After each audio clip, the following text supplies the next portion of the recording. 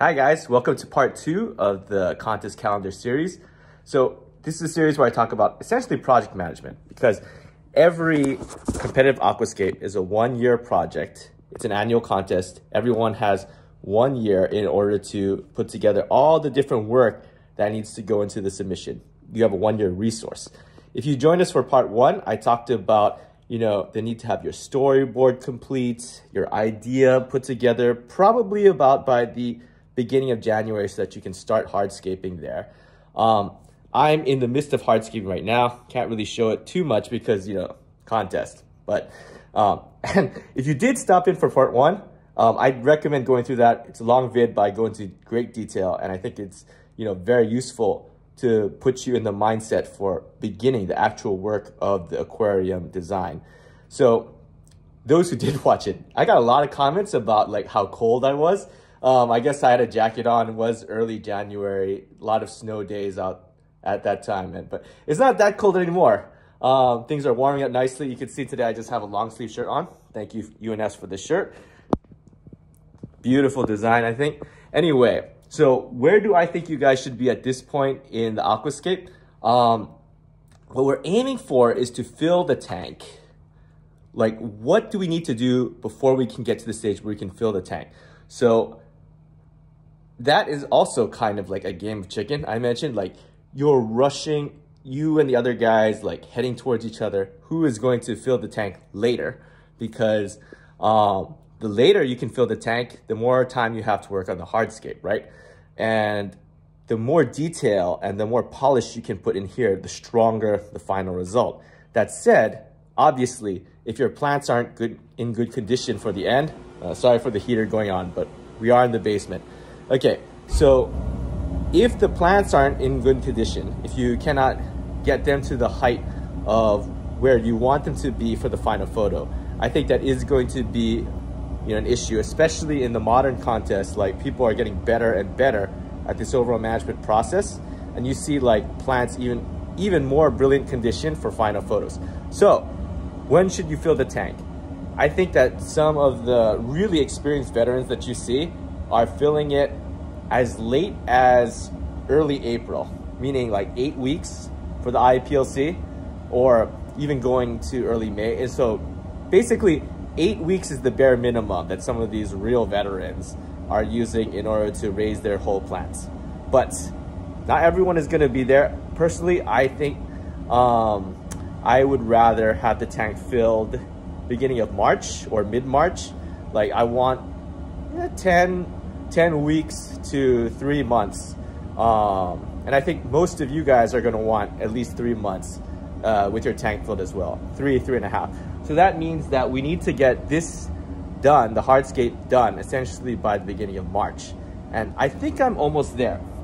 What I've done is I've gotten the skeleton of the hardscape complete, which means that that's 80% of the work. I think that's, there's a lot of big deal of final hardscape photos. Like, you see the super detailed hardscape photos that people like to post on social media, the kind of thing that you would submit to a hardscape contest whenever there is a hardscaping contest. And I get it, I get the appeal. And I know that it's like the super detailed, crazy work that really attracts the eye of like beginners to the hobby. Put that aside, don't worry about it. What you really want to do is focus on the skeleton. That's the core structure that's gonna be the foundation of everything that's holding your hardscape up. The main backbone of whatever woodwork that you're working on. Essentially, the most essential pieces are what you really want to pour your time and attention to. Like, the overall composition is critical, and also the structural composition of the hardscape is the biggest deal. Details, they're gonna get grown over, they're gonna fall out, you're gonna think of better ideas for detail work after the tank is filled even. So don't even worry about it. What you wanna do is get in there.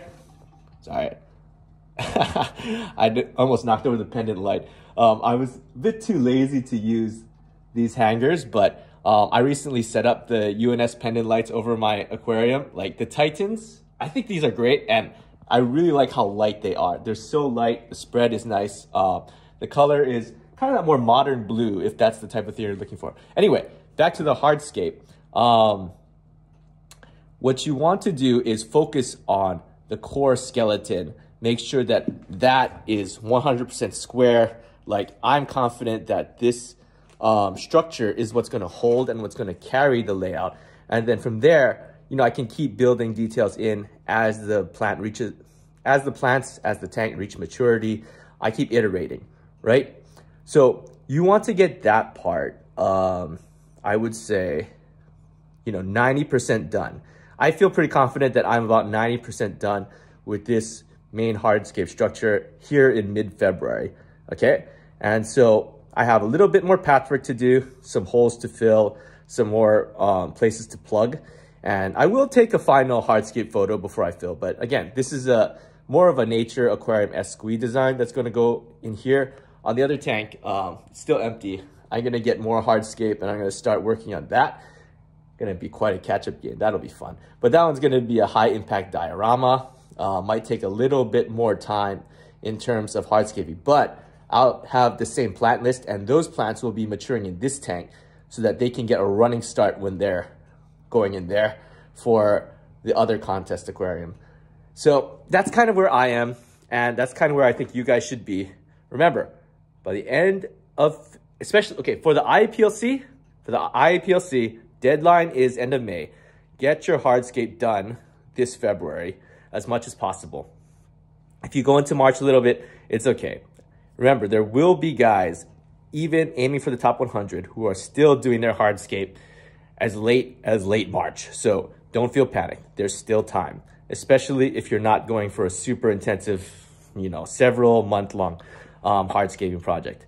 Anyway, for those contests that end at the end of June, obviously there's more time just to adjust everything 1 month. That's how I'm thinking about that tank over there, adjusting everything 1 month later for that end of June deadline.